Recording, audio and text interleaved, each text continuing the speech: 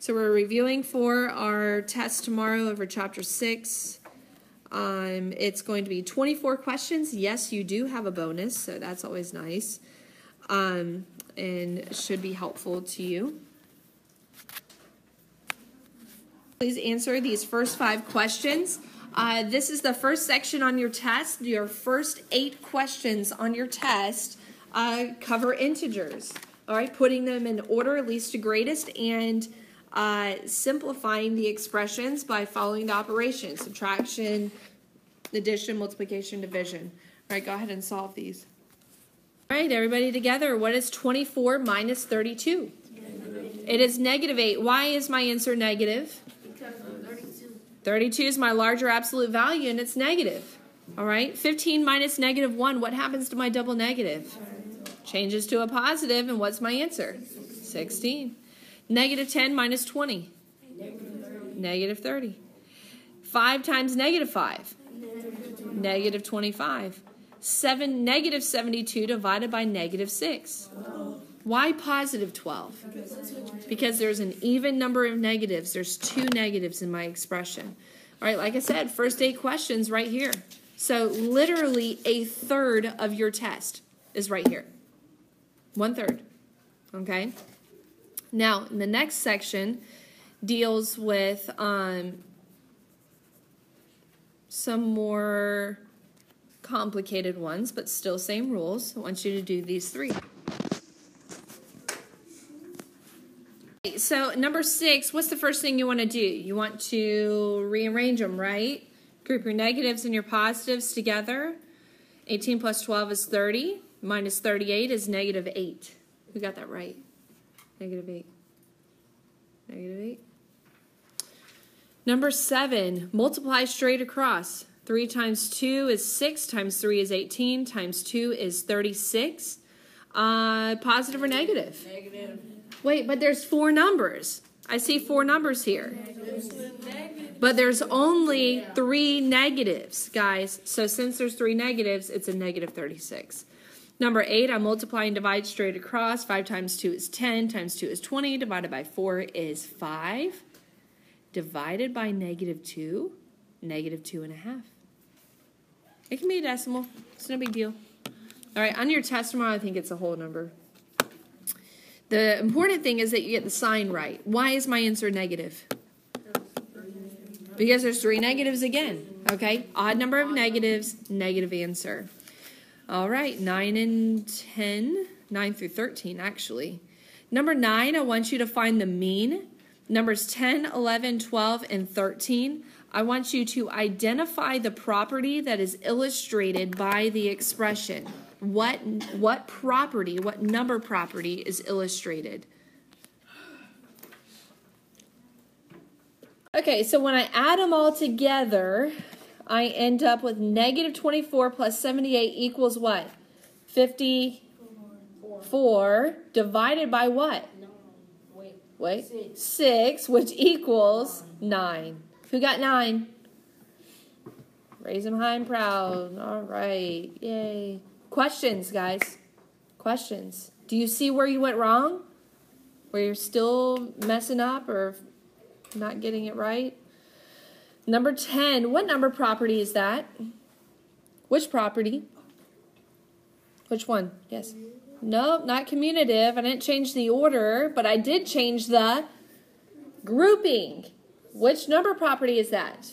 Associative. 4 plus 11 is still 15. 9 plus 6 is 15. Doesn't matter how I change the grouping. Number 11 is what property? Identity. Very good. Number 12 is what property? Nope. Inverse. Inverse. Opposites cancel. Number 13?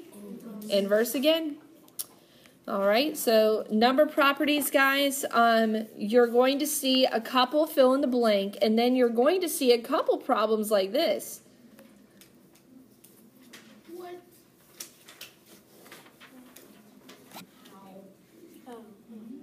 All right, now, be very careful, especially in number 14, that they are truly opposites. What makes them opposite? They are opposite signs. There's one in there that's kind of more or less a trick to make sure that you're only canceling, don't point it out, that you're only canceling the opposites.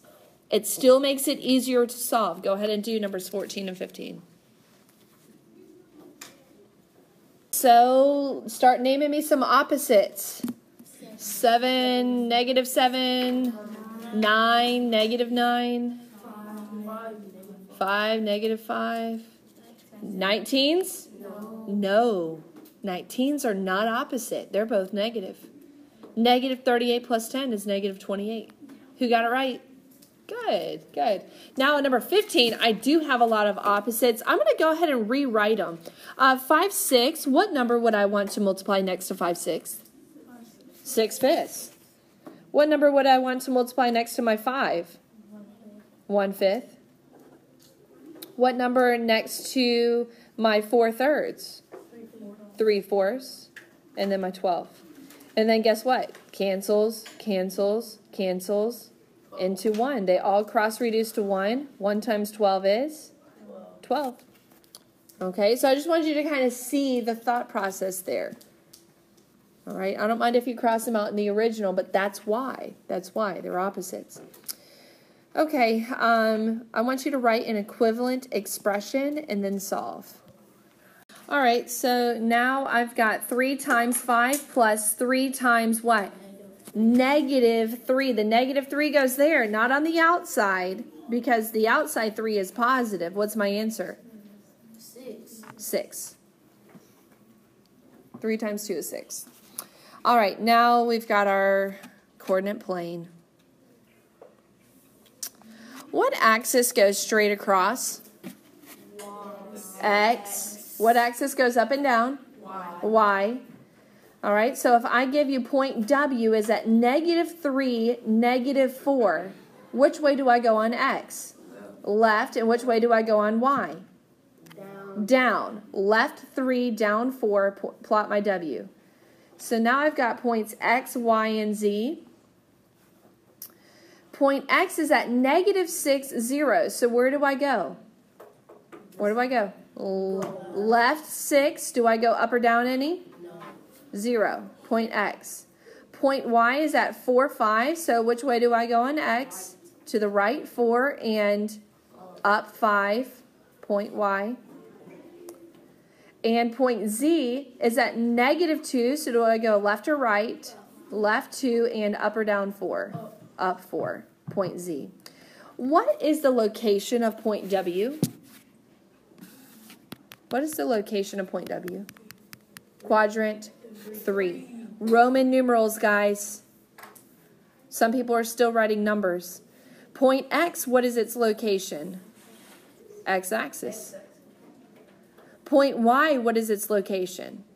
Quadrant 1. Point Z, quadrant 2.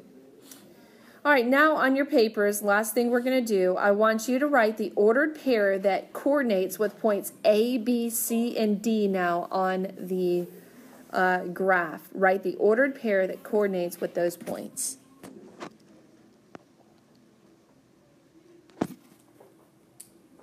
All right, point A is at what? 3, 3. Point B? -1, 0. Point C? 5, -5. And point D? -7, -5. All right, guys, if you get that, that's everything you need to know for your test tomorrow.